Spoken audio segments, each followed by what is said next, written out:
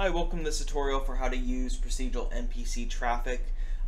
This is going to be a single video, but it's going to be chaptered into multiple parts, so you can skip to the parts you need. So with that said, let me go ahead and show you what procedural NPC traffic looks like. So if we click play, I've got the default pawn here. There's also a player car that you can play, and drive around and stuff and interact with the traffic. But I'm just doing the player pawn. But as you can see, we're getting a good FPS. This is in the editor too, so in a standalone it'll be even more. But the cars can navigate through traffic procedurally and look around, and there's a highway that they can go through, and the highway loops to the other side. So yeah, let's go ahead and get into how this works and how to set it up. So if you're setting it up, it's actually pretty simple. All you need to do is, I have it under plugins, yours is going to be under engine. If you don't see the engine, then go to settings under the blueprint content library and go to show engine content, and then it'll be under, I believe, plugins, and then you'll see procedural NPC traffic content. You'll go there. So you'll see these two folders. You'll see demo content and necessary content. Before we get into those, we need to set some collision channels for the pathfinding and the traffic lights. So to do that, go to project settings, go to collision, and I've already set it up, but go ahead and hit new trace channel, and if you name them exactly as they're spelled, it should auto detect it. If you don't, you'll have to manually do that, and I'll show you how to manually do that. But if you just add these in, go to new trace channel and then call it path points, spelt exactly like that, set to ignore, and then I'm not going to add another one because I already have that, and then also traffic light and set that to ignore, and then click accept. You will now have to go into the necessary content, go to intersection, traffic lights, BP traffic light, go to stop collider, and then check to make sure that the traffic light collision response is there and it's set to block so that the line traces can detect it and the cars can stop out of traffic. Okay, and then the next thing you need to do is you need to go to demo content and, waypoints under necessary content, and then click the waypoint collider, go down until you see path points and click that the block, so it can again detect it on the trace. Okay, and then after that we need to just make sure that the behavior tree that does the tracing and the player, or the AI can recognize the traces. So if we go here and we click on find traffic path point and we see it says path points, it's already detected it, then we're good. If it doesn't, make sure that the path point trace channel is to the path point 1, and then on find stoplight path point there's another one. There's two. There's the stoplight trace channel, which is the traffic light, and then the path point. So once you do that, you can enter the demo content, which is the demo map here under maps, and if you click play, it should work. You should spawn where you are, and the traffic should stop and all of that, based on the demo content. Now, if you want to add this to your own level, it's pretty simple. All you need to do is go to the necessary content in your level and pull out this BP traffic path and just I'm going to delete this because I already have it on this road, but make sure you're near the middle of the road, and then you just drag out of the path points. To add to a spline, hold Alt on your keyboard, ALT, and then left click and drag like that. Okay, and then on the path point, if you go down, you will see, where is it? When you go to BP traffic path, you'll see this E roadside. You'll want to line this up with the directions you want them to go in the world. So I believe this is the right side of the road, so they'll always look for the right side. So whatever cars are driving on this will recognize this side, but if so they won't go on the left side. So they drive on the right side of traffic. And you can, use right or left side, whichever country you're in, or however you want to design it. The next part is, I'm going to delete that real quick. So the next part is these traffic stop signs or traffic lights. These are under necessary content intersection traffic lights. And if you're using these, make sure you drag one of these managers into your level. Okay, I've already got one in there. You only need one manager. And what that manager does is it sets the whether it's green or red on the lights. So they're all synced in this plugin to make it easier for traffic. So that way you don't have backups and stuff. But yeah, so for traffic lights, I'm just using a cube with a material. So this turns green or red with an emissive. If you're using your own mesh, all you gotta do is just change this out to like a stop sign and, move it over to the side or wherever. Or you don't even actually have to have the stoplight in here. So if you're using a stop sign, you can just place them in the world and then just have this stop collider. Because the stop collider is what really matters. That's how the cars detect whether to stop or go and when to turn. Okay, so yeah, if you're doing a light color, or if you want to change this out, just what you probably do, just change this mesh or change the color or whatever you want to do. This mesh doesn't really matter. The way the traffic lights work, again, is it takes the manager and it listens for a delegate on the manager, and then it changes the traffic lights. So if the current light index of the manager, which is what gets incremented and decremented, is the same as the traffic light direction, which if we go click on these, we can see this one says traffic light direction 3, 4, 1, and 2. So if the manager is at 1, this will be green. If the manager is at 2, this will be green. If the manager is at 3, this will be green, and so forth. If you go to the manager, I believe there is a max amount on your traffic. I think I said a max amount. Yeah, so max right here. So if you want to have more than 4 intersections at your level, go ahead and change this value right here, the max index, and it'll just sort through it. Usually in my city, traffic stops are 4 ways, so I just did 4. But if your map needs more than 4 ways, or it only needs 2 ways or something like that, then you can definitely do that. So yeah, that's basically the traffic light. You just drag it into the world like this, line it up, give it a mesh that you want, like a stop sign or something, and then make sure that the traffic light direction, this is which way they'll turn.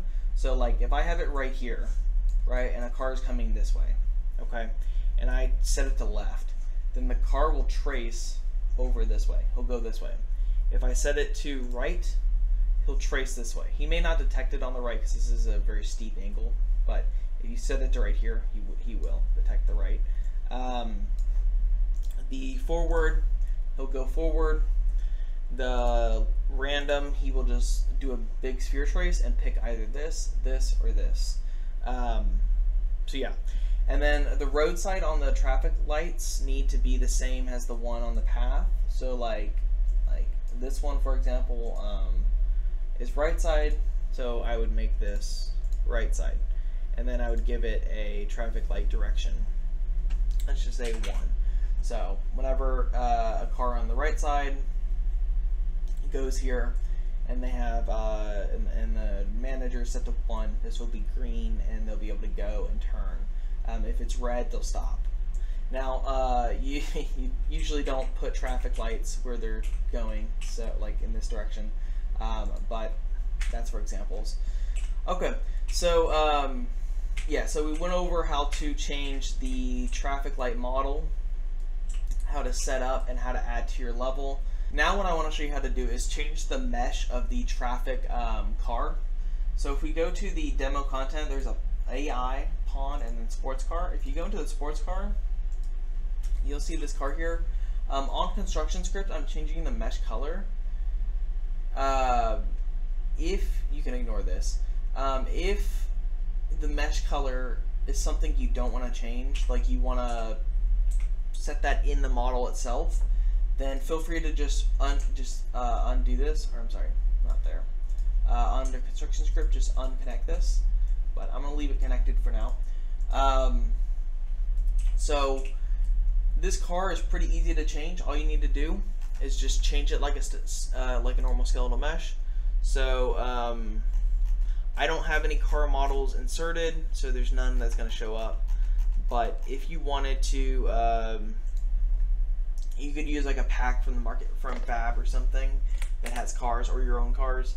Just make sure that the rig works with the chaos wheel vehicle movement component. The way that works is there are wheel setups, and basically you have bones on your wheels, and those bones rotate to look like they're moving. So you just set those up under here, and then it should recognize the car. So like if we go here, we can see that the fizz wheel, these are the ones that they're doing, and they're the bones on the wheel, and they rotate. So just make sure you rig for your cars like that. Yeah.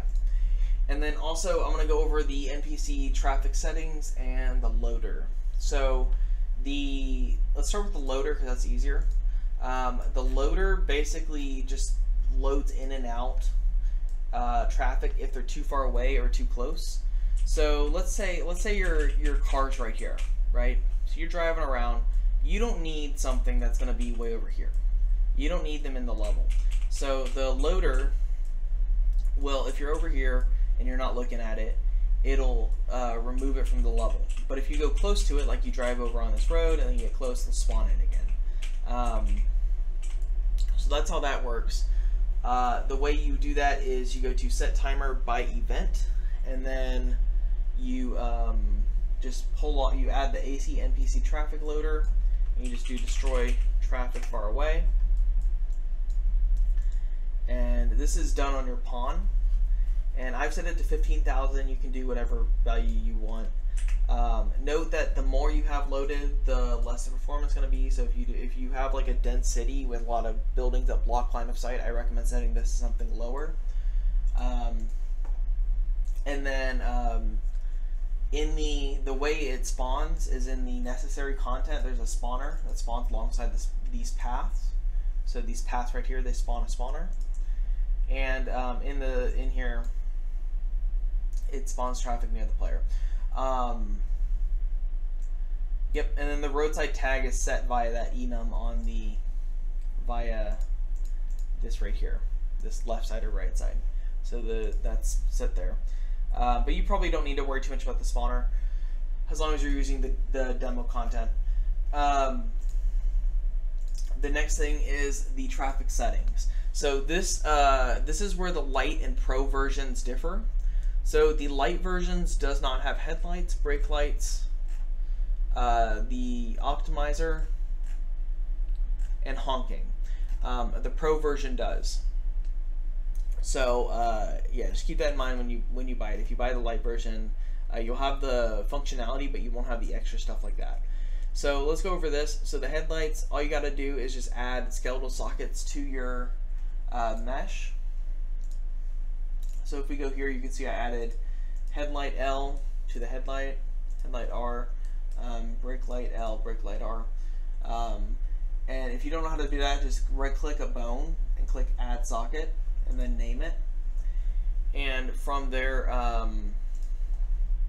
you can go to the traffic settings and you add the name of the socket in there. You click use headlights. You set the intensity, the attenuation radius, inverse fall off brightness. If you look at the hover over the text, it'll give you what each thing does. But what this does is it makes the headlights brighter. If you have this on, then the headlights will fall off more and you'll have to have higher brightness. So I usually just keep this off. The headlights color, brake lights are the same thing, but with brakes. So you'll have brake light sockets instead of headlight sockets.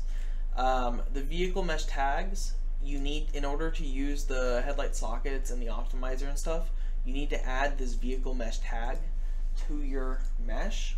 So if you go here and you add it in, I've already got it, but if you just type it in, the component will then recognize the mesh and can use it. The optimization settings, so if you're going to use this, I recommend having the UCPP tick enabled. This is an extra optimization, but it makes sure that the car will slow down if it gets too fast, or which is like under vehicle controls, or it'll stop if it's going to crash, things like that.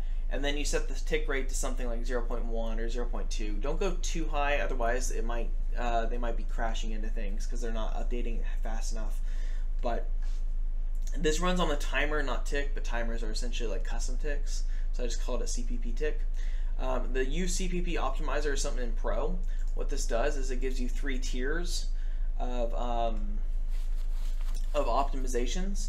So like you can disable motion blur or enable it, defer kinematic bones update, the visibility tick, update rate optimization, skip bounds, etc. Show brake lights, show headlights, cast light shadows on the headlights or brake lights. And then you can set when it'll start and stop this tier. And on the stop distance, you'll want to set that to the next one to the start of that. So if we stop tier 1 at 2500, then we'll want to start tier 2 at 2500. And yeah, and this is just a way to extra optimize stuff. So yeah. And then one other thing that's going to help a lot with optimizations at a far distance is the render skeletal mesh is static. This will basically render the car as static mesh. It'll still work, but you won't have like the wheels turning. But if you're far away, that doesn't matter too much. You're not going to see the wheels turning anyways. So I recommend turning that on the further indexes. You can also just leave it default to what I set here. The vehicle controls, so the turning speed threshold, again, if you hover over each thing, they tell you what they are. But this is like what speed when turning, should the slowdown, should the braking happen. Same with the angle, how much of an angle of the tires should, or the steering should there be before they start slowing down. The brake amount, how much should they brake when they do that. And the vehicle controls, again, they run on the CPP tick. So if you don't have this enabled, these won't work. So just keep that in mind. The stop distance, this is how far ahead, if something is in front and should stop. The stop trace radius is how big should that trace be for the stop distance. This prevents crashing, so you definitely want to have this on. The max vehicle speed is the maximum speed. You can set this in Blueprint, so if you want to like make like a highway thing where when they like collide over here, they speed up, you can do that. And then the max speed braking factor, this is if they reach this max speed, how much do they brake? And you really don't need too high for this one, because they'll slow down pretty fast if you start braking.